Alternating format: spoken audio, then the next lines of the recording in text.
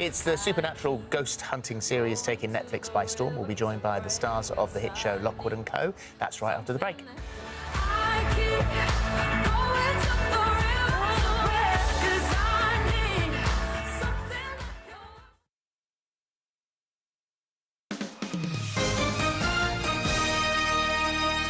Welcome back. With reports that 1 in 4 people are struggling to get a GP appointment, Dr. Nigat will be here to answer your questions. Before that, it's the supernatural series that's currently one of the most watched shows on Netflix. Lockwood and Co. follows 3 teenagers as they join forces to fight the deadly spirits haunting London. Well, we're speaking to the stars of the show in just a moment, but first, let's do a... Are you all right with this?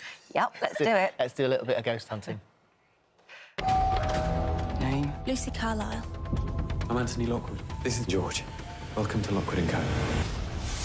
How about we find ourselves a ghost? Don't move. Run! London will be a lot safer with 3 less amateurs stumbling around. The big agencies pretend they've got things under control. So, what now? All it takes is a few big cases. Solve this. We'll be the most famous agents in the country. I'm working with maniacs. Well, the stars of the show, Stokes, Chapman and Ali Hadji-Heshmati join us now. It's lovely to see you. Welcome. We've already discussed a little bit of the conversation that we were both having last night. I sent the ghost on the stairs to Holly and said, this is the sort of thing that it's going to be if you want to watch it. And the reaction was not good coming back. And then I said, when I was briefing Holly this morning, I suddenly realised how much happened. Yeah. I watched 2.5 episodes, and I will finish it. How much happened? So it starts off with the problem, which your character actually is obsessed with. Yeah. And this is a worldwide issue where suddenly ghosts manifest themselves and they are deadly. That's why there are curfews, and they can only really be seen and treated by teenagers. Pick it up from there. Yes. Yeah, I think the difference in that Joe Cornish has sort of said is that in our show, you know, if you touch a ghost, it can kill you.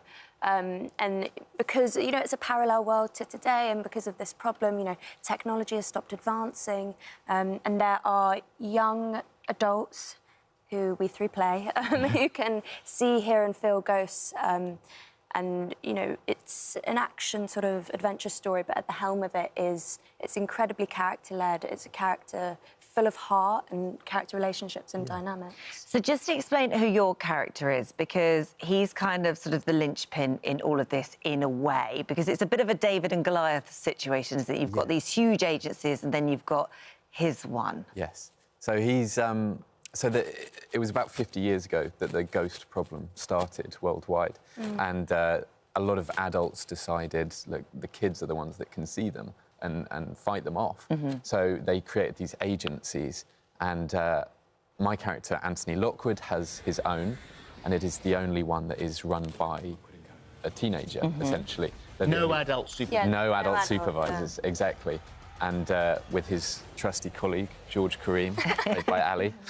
And then Lucy Carlyle comes and joins the agency. Well, I mean, you're right in saying that, you know, he's one of those people that are great in your life because they are always the ones that say, don't worry, I'll fix this, it's fine, it's fine. But he's actually quite reckless. A little bit, yeah. He was a lot of fun to play. Yeah. He's very funny, I think, but some people And he has also a mysterious past we don't really know very much about. Yes. But we will find out about that. Yeah. Potentially. Or do we? Potentially not. Yeah. And then we've got your character. Now, he's described as a bit of an eccentric genius. He's funny, but there is also elements, like with all of them, sort of this sort of darkness there too. Yeah, as the series goes on, Yeah. you see the dark side of his character, which I think is really interesting. But his role in the house is the head chef and the researcher, and I think he has a lot of joy in doing that. Yeah. But also, he's social situations he struggles with a wee bit. Yeah, similar to me. He's very socially unaware about kind of the social normalities. Yeah. Well, finding you fully clothed in the bath with your head on the water. Yes, yeah, he's a bit alarmed by that. He's like, what are you doing? Like, I need the loo.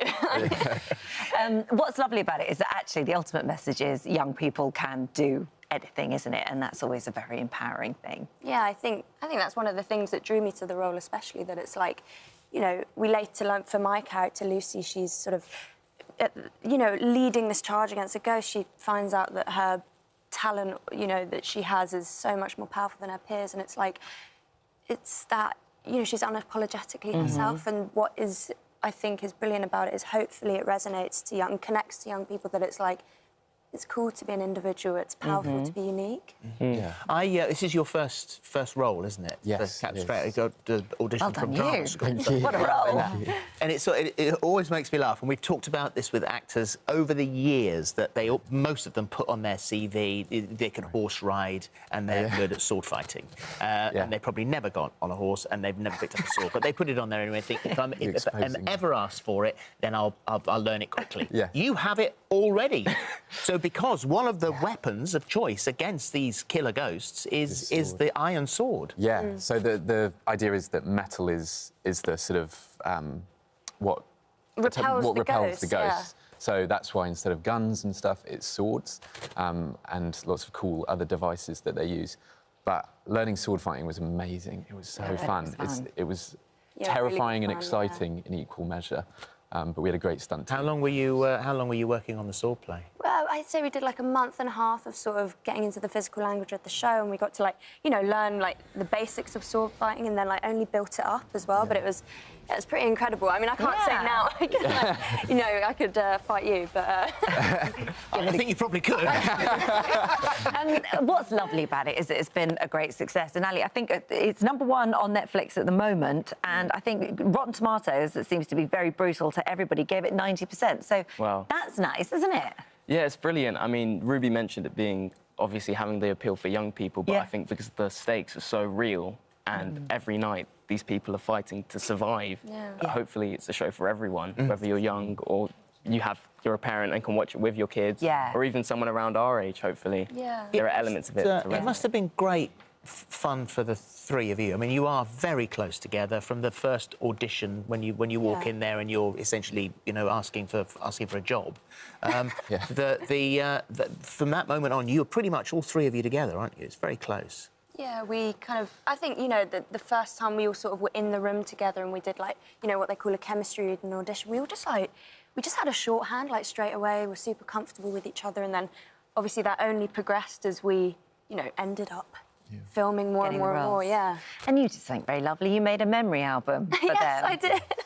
Yeah, I did. I think I got their, like, names and Lockwood and Co, like, stamped into an album, and I like, you know, it was such a long shoot that you walk on set and you walk off and you forget what you've done almost. Yeah. And I took, like, so many photos. I just wanted to document it. And then 3,000? Yeah, like over 3,000.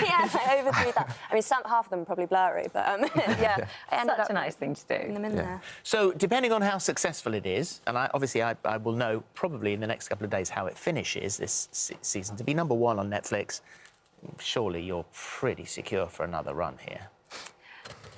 I think, like Ruby said, we worked on this it's been our baby for almost 2 years, this thing. A little baby. Yeah, our little baby.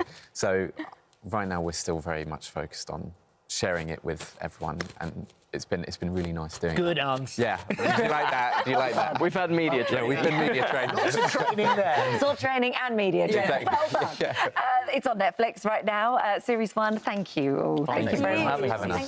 Thank you very much. Right, in just a moment, Dr. Nigat will be joining us in the studio to answer your health questions. That's right after this.